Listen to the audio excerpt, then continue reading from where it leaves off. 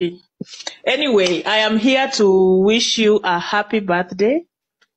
May this year bring you more blessings, more favor, more love, more everything, more positive.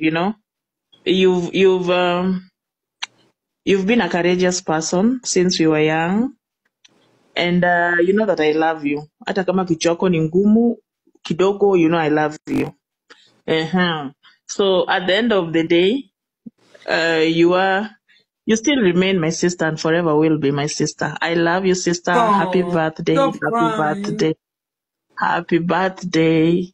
Yeah, the challenges we faced are more bigger than where we are today.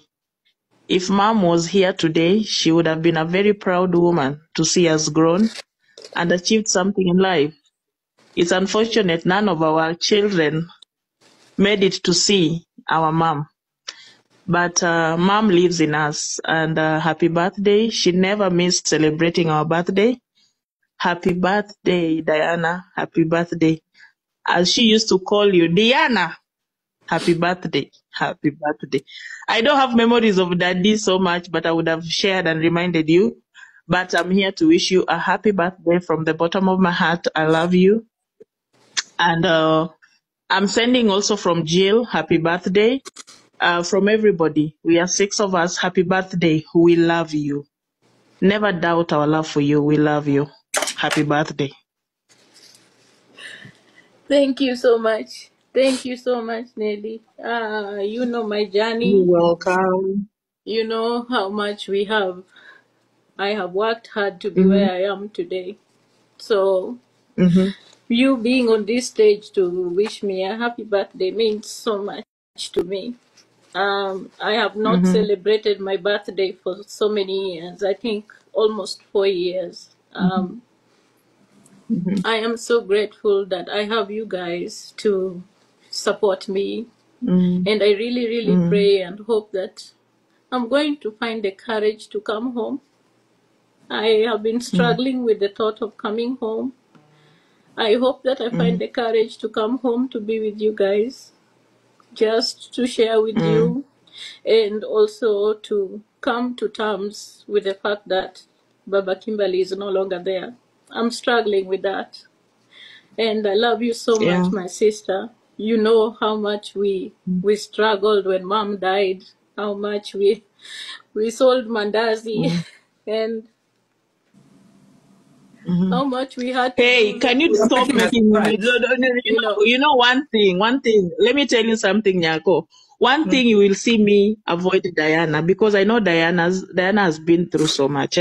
So at She's times like I just don't me. want She's to just be there. emotional. Just let her. Yes. So yeah, I don't want to be there because anytime I see her, I remember all the things, I remember all the things. Like the death of Baba Kimberly, she's never been here. She was not here. I did that here when she was not here. I was there for the kids and everything else, and it was a beautiful burial. She planned Mm-hmm. everything well far away. So at the moment, I just want you to celebrate your birthday. I want you to Cry. enjoy today and know that the scars of your past just made you a beautiful soul and a courageous person. So just know that You know, the distance your pain too is should not making, define you. the distance is making me emotional.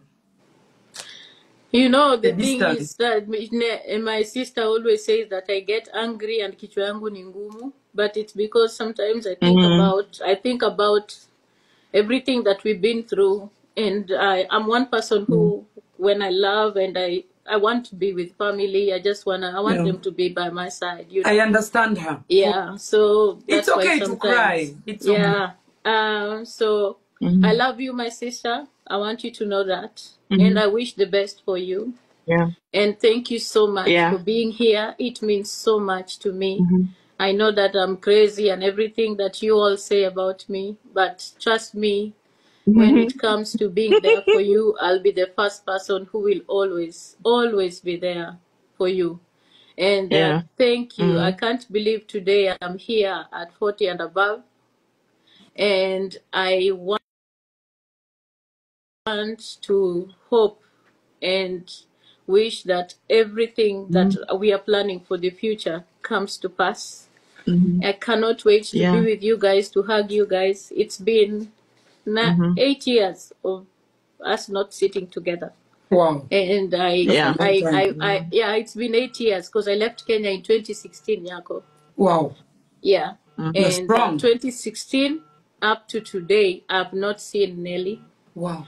And the things that she's telling you now is true. She's been there and she's supported, you know, even through the most difficult times. Can you imagine? I mean, having to work with Nelly on WhatsApp, Nelly going to Lee Funeral Home to view bodies on WhatsApp with me.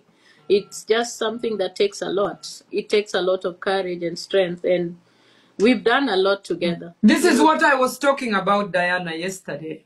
Yeah. About just taking a plane to go back home is a big deal for so many people.